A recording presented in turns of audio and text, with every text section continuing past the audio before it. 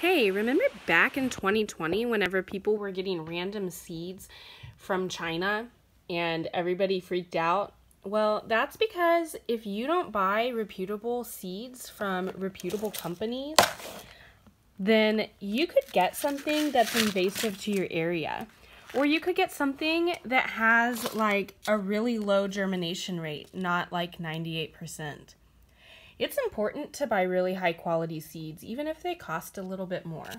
So go ahead, pick the ones that you like, find them from a great company.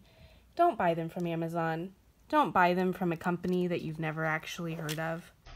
I talk a lot about quality seeds, and actually you can click the Rehabitat link in my profile for more, but look just how many seeds I got compared to 4 or 5 packets from Baker Creek for the exact same price.